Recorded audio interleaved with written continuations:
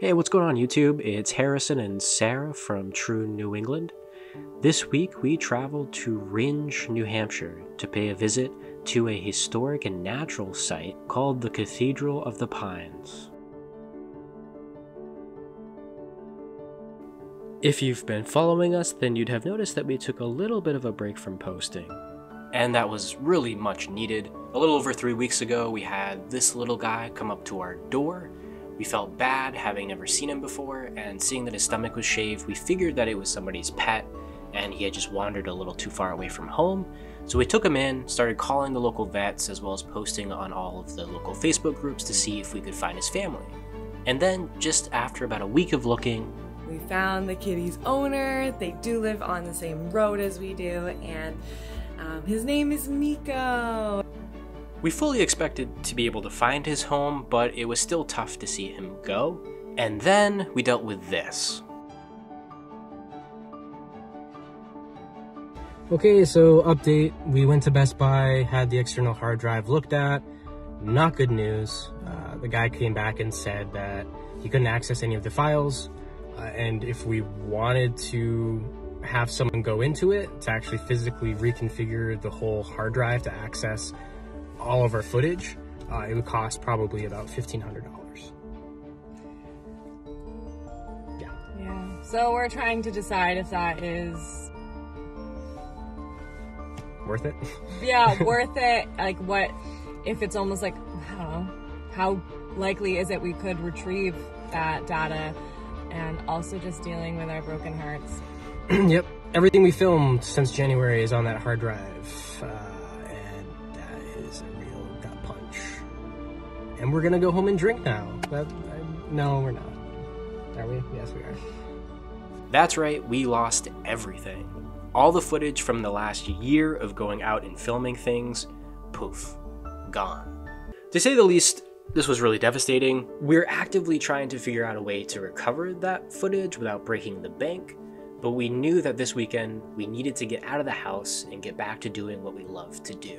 We did a quick Google search and discovered a place that neither of us had actually heard of before: an open-air cathedral with outdoor chapels, gardens, a cemetery, 2 ponds, and miles of walking trails that show you around 236-acre grounds, all situated with a beautiful view of Mount Monadnock. We saw the photos, read their mission and vision statements online on their website, and knew that this was a place that we had to visit. We know that it's now after Thanksgiving, but we went just before the holiday, and this was a perfect place to go for a walk, breathe, relax, and remember that despite all of the unfortunate events that happen from time to time, there is still so much to be thankful for. We hope you enjoyed the video, and if you know of other hidden gems like this here in New England that you'd like us to check out, please leave a comment down below.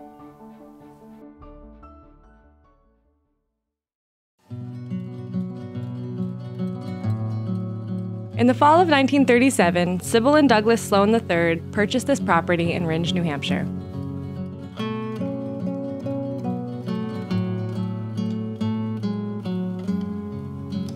This is the Women's Memorial Bell Tower. This 55-foot tall tower was dedicated in 1967 to American women, both military and civilian.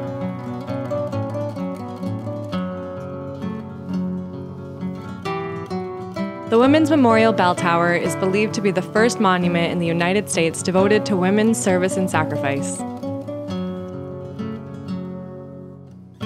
The 4 bronze plaques over the archways were designed by Norman Rockwell and created by his son, Peter.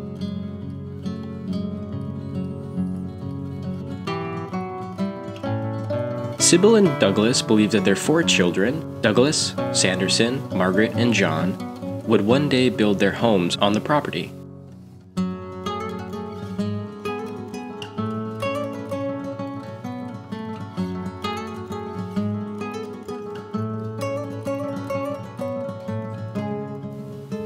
In 1938, a hurricane blew through the region. It caused significant damage, and the property after the hurricane was described by Lieutenant Sanderson Sloan as he was serving in Germany during World War II with the Army Air Corps as such.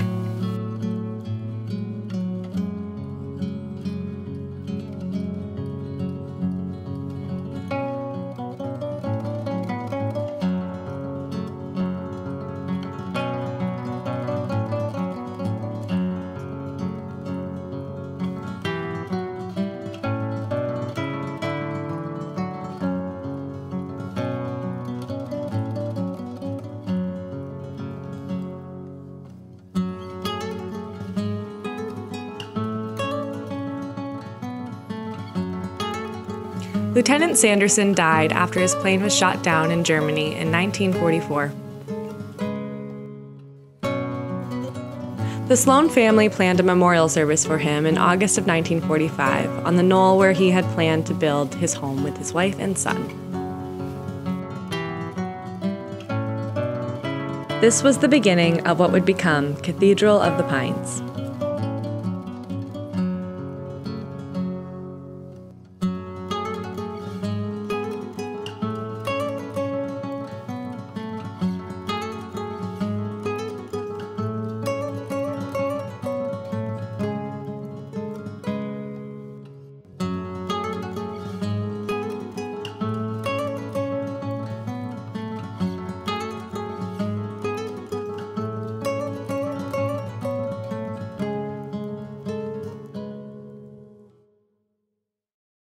We're here at Dinosaur Egg Rock in the middle of the woods on the Cathedral of Pines Grounds. And it's gorgeous. Yeah.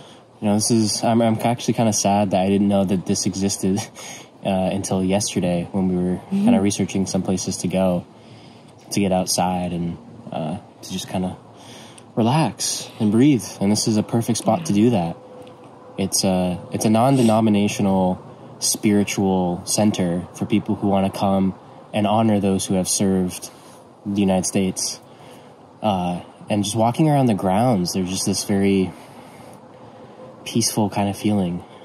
Yeah, and that fits right in with their whole mission too. It's like fostering peace. And I think that even Dinosaur Rock would be a perfect place for somebody who wants to just bring a nice blanket and do a meditation and get closer to everything and themselves.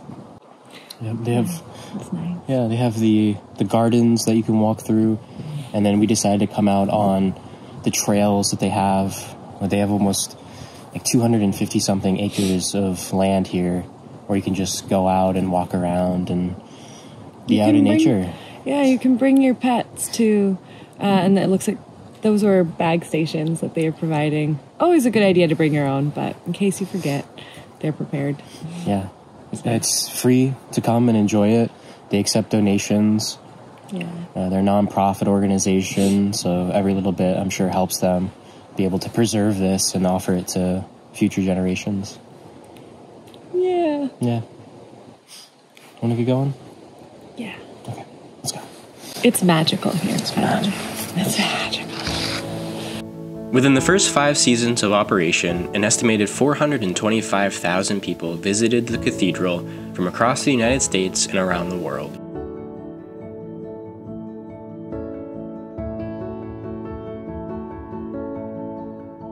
Over the years, prayer services have been held by 25 different religious denominations at the cathedral.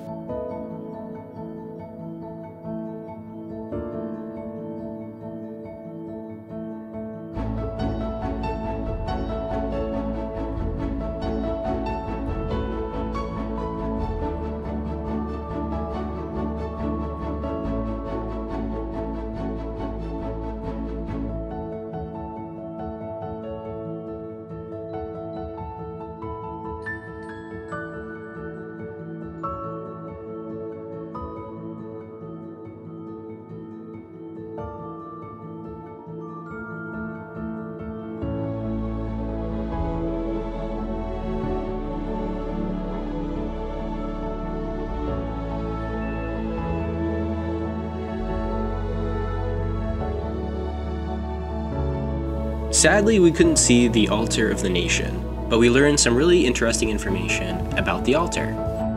It was built in 1946 and recognized by Congress in 1957 as a national memorial to American men and women who lost their lives in war. The stones that make up the main body of the altar come from all 50 states, and stones have come from the homes, libraries, or grave sites of many US presidents.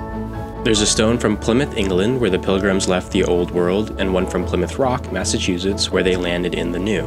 There are stones from the battlefields of Lexington, Concord, and Yorktown, where the American Revolution began and ended. 3 stones from the Parthenon in Athens and a stone from the ancient Colosseum in Rome are also embedded in the altar. If you're interested in planning a visit, we provided a link to their website in the description below.